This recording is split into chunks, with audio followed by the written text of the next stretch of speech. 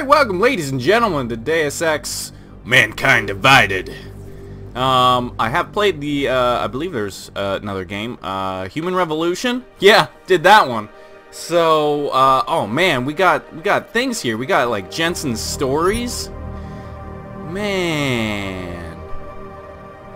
You find yourself in a city, okay, so we got Jensen's stories, we got Breach. We had to enter the breach. I don't know what the breach is.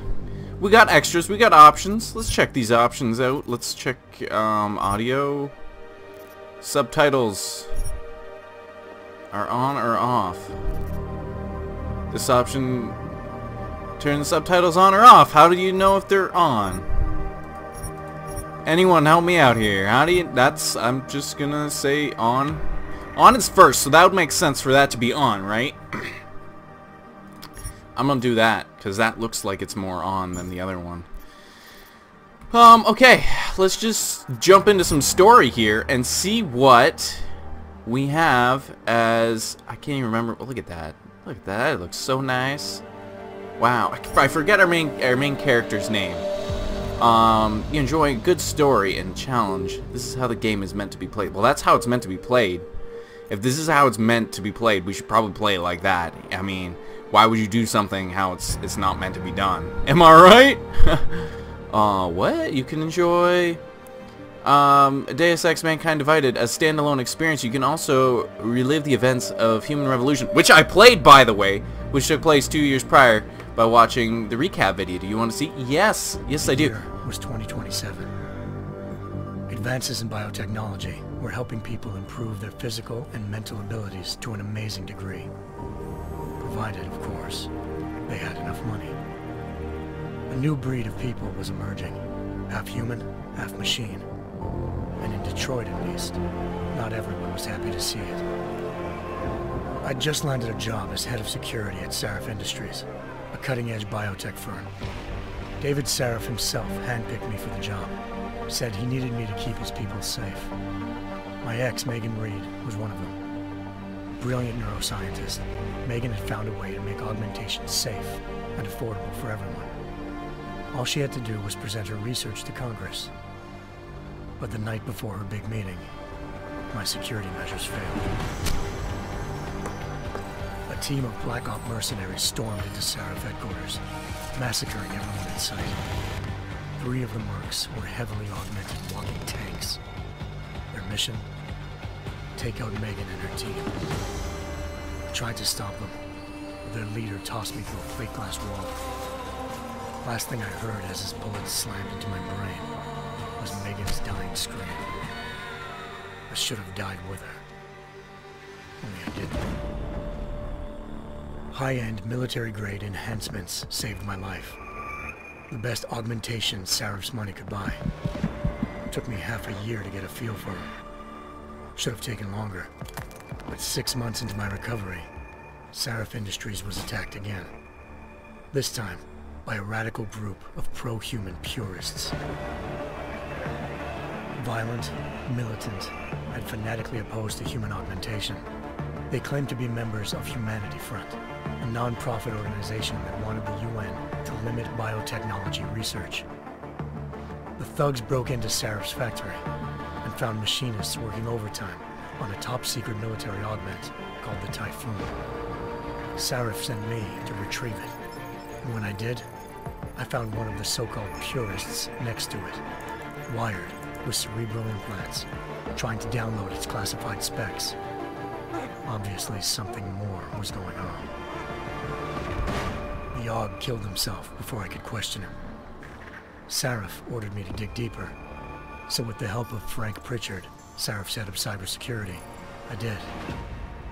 Turns out a second hacker had been controlling the Aug's actions from somewhere off-site.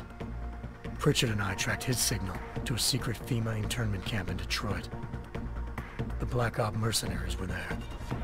The same mercs who'd left me for dead 6 months before. Figured they'd try again when they saw me. Wasn't so easy for them this time.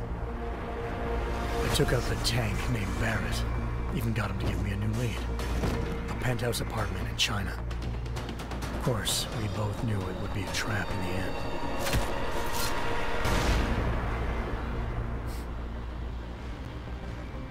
Hengsha Island, China. Home to a city so crowded, they had to build a second city on top of it. Trying to find clues in Hengsha wouldn't be easy. Lucky for me, I wasn't alone. Farida Malik, Sarif Industries' ace pilot, had lived in Hengsha before. A good person to have on your side. She knew enough about the place to get me around. Malik dropped me in the lower city, close to the penthouse Barrett had told me about. Bell Tower Associates, a private security firm under contract to the Chinese government, had agents tossing the suite when I arrived. Just not for the reason I'd been expecting. Turns out the man who lived there was a criminal hacker named Van Bruggen. The same hacker who'd been remotely controlling the AUG in Sarif's factory. Van Bruggen's panicked decision to force the man to commit suicide had been a mistake. Now his mercenary partners were gunning for him, and I needed to find him before they did. Locating Van Bruggen meant playing nice with the Triads, Hengsha's organized crime lords. They had the hacker holed up inside a low-rent capsule hotel. By the time I found him, Van Bruggen had no qualms giving up the woman who hired him. Zhao Yunru, president of the Taiyang Medical Corporation. According to Van Bruggen, Zhao wanted to monopolize the augmentation industry, and had hired Black Op mercenaries to destabilize her competition. Sarif Industries was at the top of her list. To prove this, I needed to get inside TYM and grab a surveillance hologram off a server.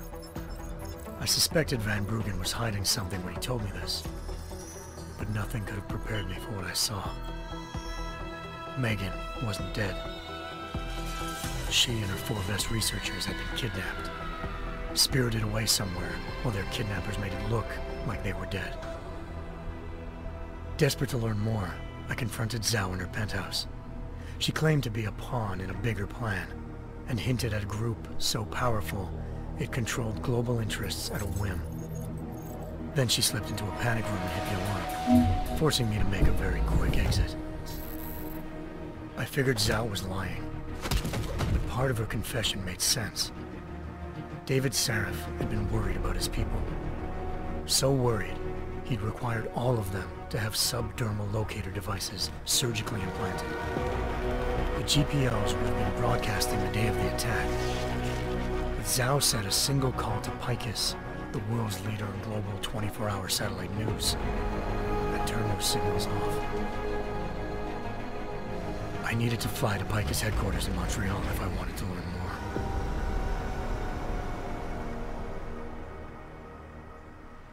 Eliza Cassan, Picus Communications' First Lady of News. Malik thought I was reaching when I told her Eliza was involved in this. The world's most famous news anchor, working with a mercenary hit squad. But when I confronted Cassan in her office, she freely admitted to jamming Detroit's satellites the night Megan's team had been taken.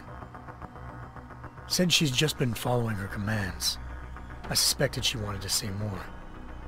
But Black Op mercenaries showed up looking to shut us both down. And just like that, the Eliza I'd been talking to disappeared.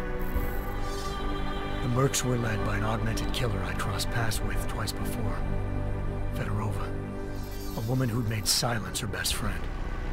She waited for me to track Eliza's transmission to a secret server room underneath the Picus complex, then jumped me from behind. A deadly fight ensued. I made sure she never moved silently again. With Fedorova down, and no one left to keep Eliza quiet, she reappeared. Turns out Picus's First Lady of News wasn't a lady at all. She was a sophisticated AI program, engineered to monitor data streams and control what people believed. Eliza told me the mercs had brought in a Humanity Front doctor named Isaiah Sandoval to remove the scientist's implanted tracking devices while Detroit's satellites were down. She also told me to speak to David Sarif if I wanted to learn more. By the time Malik and I got back to Detroit, tensions between normal and augmented citizens had reached a flashpoint. Riots were breaking out in several cities, the UN was being urged to intervene. Seraph was trying hard to convince Hugh Darrow, the inventor turned philanthropist who'd once been a leading proponent of enhancement technologies, to help stop a possible regulatory vote. Seraph had a lot riding on Darrow. Megan's discovery would have given millions of people the chance to evolve beyond their normal human abilities, and at the same time catapulted Seraph Industries to the top of the Fortune 500. According to Seraph, Megan's kidnappers knew this, and didn't want people evolving unless they controlled how it was done. He called his enemies Illuminati, and urged me to keep searching. Determined to do so, I tracked down Sandoval via America's most outspoken augmentation opponent, Bill Taggart, Sandoval's boss and founder of Humanity Front. Sandoval admitted to operating on Megan's team when I confronted him, but said he hadn't removed their GPLs. He'd merely switched them to a different frequency. Pritchard was able to trace one of the signals to China. Malik and I immediately took off in pursuit. Unfortunately, the Illuminati were one step ahead.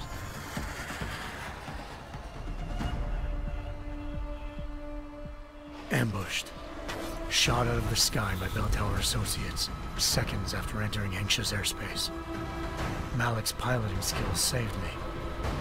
After a tense and bitter struggle, I escaped into Lower Hengsha. The tracking signal I was following led straight to the Triads, or more specifically, to the augmented arm of Tong Si-hung, leader of a gang of augmentation harvesters. Tong said they'd taken the arm off a corpse, which Bell Tower had left at their door, meaning at least one of Seraph's scientists was dead. Maybe not the rest of them, though.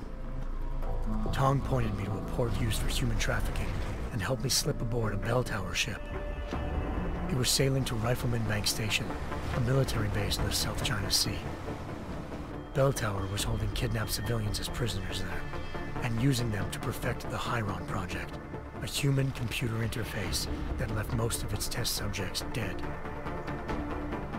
My search for Megan would have ended then, if not for a mysterious ally named Quinn. In exchange for my help exposing Bell Tower, he slipped me aboard a second ship headed to Singapore, and an Illuminati-run biotech facility called Omega Ranch. 3 of Seraph's scientists were there, forced by their captors to create a technology capable of remotely shutting down augmented abilities. Thanks to an emergency recall notice issued by the World Health Organization, millions of people all over the world already had the biochip installed. With the help of the scientists, I tracked Megan to a private section of the ranch. There, I ran into Yaron Namir, the walking tank who'd put a bullet in my brain the first time we met.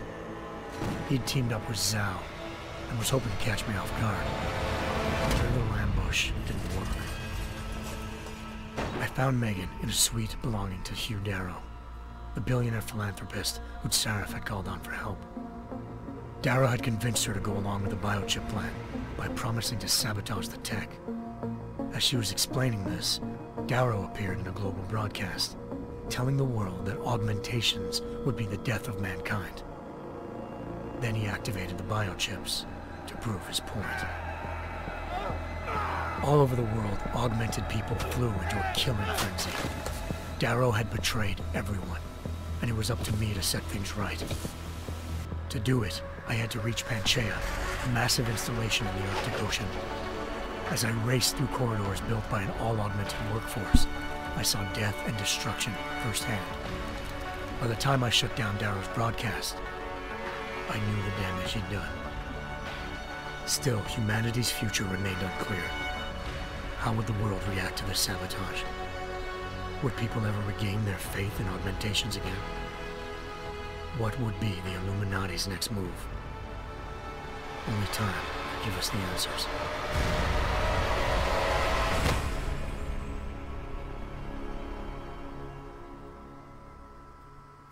And that was exactly the first game, except it took me much longer than that. It was like, what, 12 minutes to beat it? Malik died, by the way. I was unable to save her because not very good. I once thought I could save the world. Now look look at it.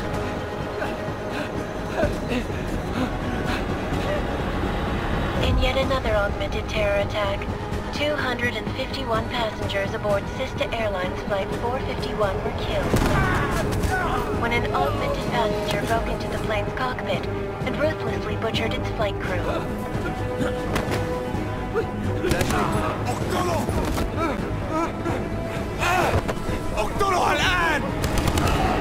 Details recovered from the black box recorder suggest that the man may have been suffering flashbacks to the AUG incident.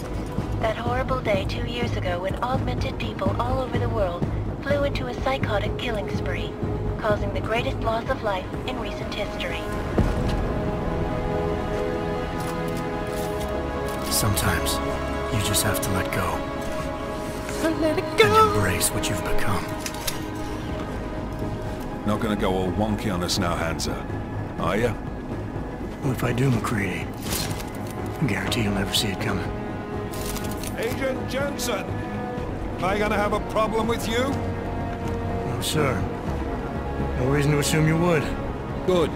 Because you are the only augmented operative on this team, and I intend to make good use of you. Listen up, all of you. We got a sandstorm barreling down our arse and we can't afford to make mistakes. We're going after this man, an arms dealer named Shepard. He's ex-Bell Tower, one of the Special Forces commanders who disappeared during the incident. And he's come out of hiding. That cannot be good. It's not. He's selling weapons and military-grade augments to terrorists. This is Iran Singh, the undercover agent who lured Shepard out of his hole. Best you see Interpol's got. For 3 years he's worked hard to get in tight with the Jinn, an Iraqi smuggling cartel that's infected the Eastern Hemisphere like a plague. Last week, our arms dealer sent a message to the Jinn, offering to sell them a shitload of black market merchandise dirt cheap. They told Singh to handle the buy. They're not gonna like it when Interpol disrupts that party. Singh's cover really that good? It is right now. We need to keep it that way. This is where the deal's going down. A half-finished high-rise hotel that's been abandoned ever since the incident. It's not a pretty picture inside. Let me guess. Most of the laborers were augmented with heavy-duty industrial rigs. So when the incident hit, and they all went schizo, things got gruesome real fast. And no one, except for some homeless junkies, have been inside the place ever since. So what's the plan, Director? Singh's meeting Shepard on the ground floor, inside the hotel's main atrium. He sent the bulk of his Jinn crew to the penthouse levels to secure a vantage point. I want McCready's team to take up positions overlooking the atrium and make the arrest. Jensen, you're going in solo from the roof. My objectives? Keep the Jinn from joining the party. As far as we can tell, only one route connects the atrium to the penthouse level, a halfway decent elevator shaft. Here. I want you to block access to it. Fine. Just cut me loose. Do you plan on relying solely on your augments for this one? I'd recommend taking a little hardware, just to be sure.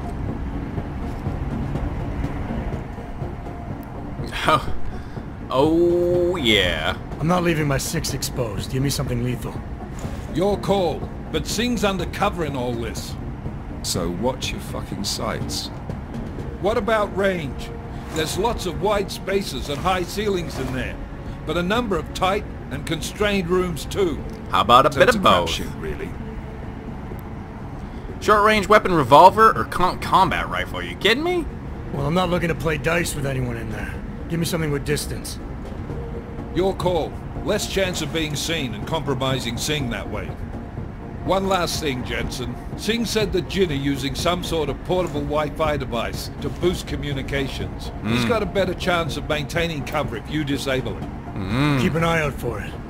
But aren't we on the clock here? You said there's a sandstorm moving in. There is, and we got the intel on this mission at the very last minute. So we're scrambling a little.